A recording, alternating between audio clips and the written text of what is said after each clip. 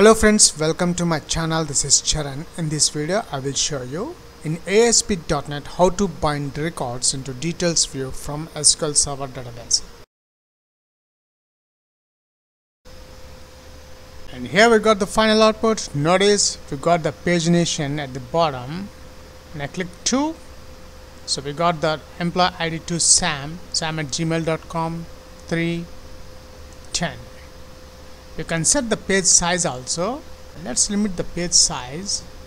Switch to the source page.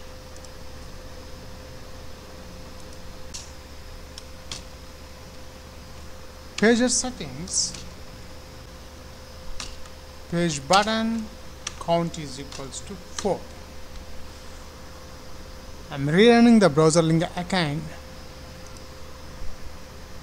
And here we got the new output. We got the page numbers is 4. If you are a first time visitor to my channel, please subscribe to get the latest updates. For this video tutorial, I am creating a new ASP.NET web application. Go to File, New Project.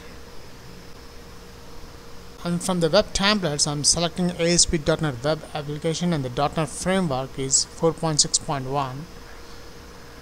The application name is binding details view. Click OK. And from the templates I'm selecting empty. Click OK.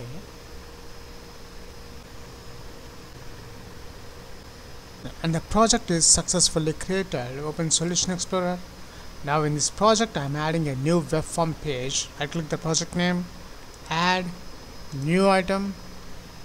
I'm selecting web form.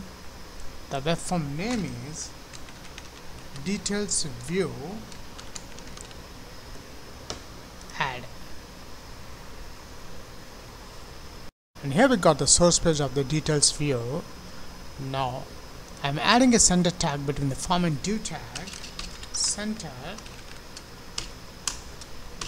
h1 header tag. How to bind records from database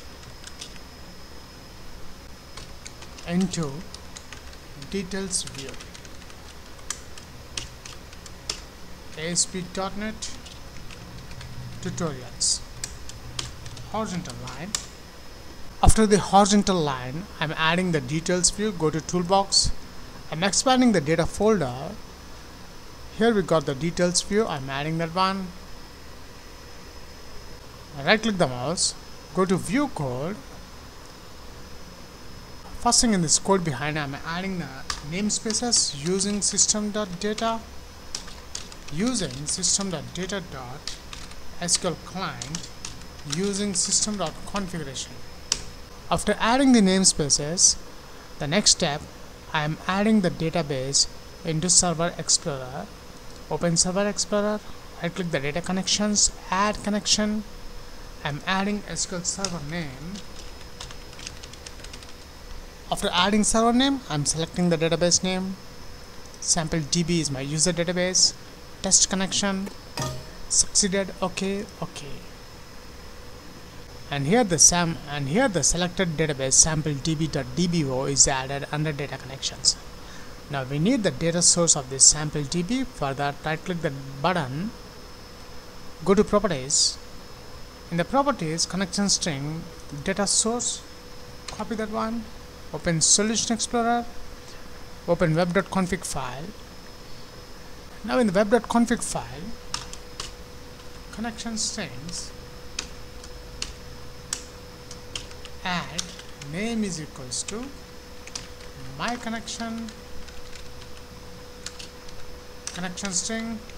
I'm adding the data source, provider name, system.data.sql client. After adding the connection string in the web.config file, switch to the code behind again. In the page load event, string main con is equals to configuration manager.connection strings. Between double quotes, I'm adding the connection string name, which is my connection. Copy that one and paste here. Dot connection string SQL connection, SQL con, is equals to new SQL connection. I have created an object for the SQL connection class. Now I'm adding main count into this SQL connection, string SQL query. Before writing the select statement, let's visit SQL Server Management Studio. We'll check the table and the column names. The table name is the employee, which contains 4 columns: ID, name, email and salary, and I want to bind this employee table into details view. So let's finish the rest of the code. Select, start from, I'm adding the table name dbo.employee, copy that one, paste here. SQL command, SQL com is equals to new SQL command. And SQL command takes 2 parameters. First one is the SQL query, which is a command text, and the second parameter is a connection object, SQL con. Let's open connection string SQL con dot open method SQL data adapter SDA is equals to new SQL data adapter.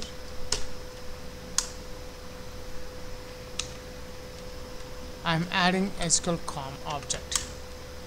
Data table dt is equals to new data table SDA dot fill method. I'm filling the data table object. Let's bind the table into details view. Details view 1 dot data source is equals to dt details view dot data bind. Let's close the connection string SQL con dot close method. Let's check the results on the browser, Google Chrome. And here we got the output of that code. The employee table is binded into this details view. By default, if you notice, it displays only one record. So if you check my employee table, I got more than one record. So let's add the pagination. Stop debugging.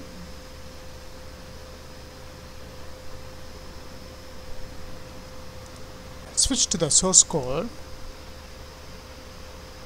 In the details view, I'm adding a property allow paging is equals to true. After adding this property, switch to the design mode. Select the details view, press F4. In the properties, notice the 4th option is the events, select that one. And the last action, which is a page index changing, double click that one. And here we got the page index changing event of the details view. Details view 1 dot page index is equals to e dot new page index. After adding this code, I'm creating a new method, private void get employee details. Now in this method, I'm adding this code. I'm deleting this code. If not page dot is post back this dot, I'm adding the method get employee details dot get employee details method. Copy this one, as well as I'm adding in this page index changing event also.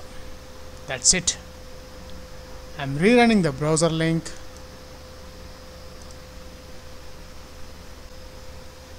And here we got the final output. Notice we got the pagination at the bottom, and I click 2.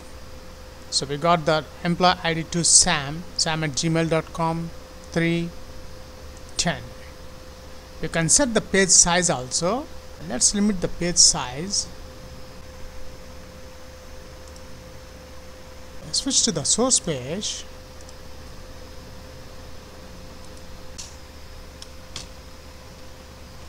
pager settings, page button count is equals to 4. I'm rerunning the browser link again, and here we got the new output. We got the page numbers is 4. That's it.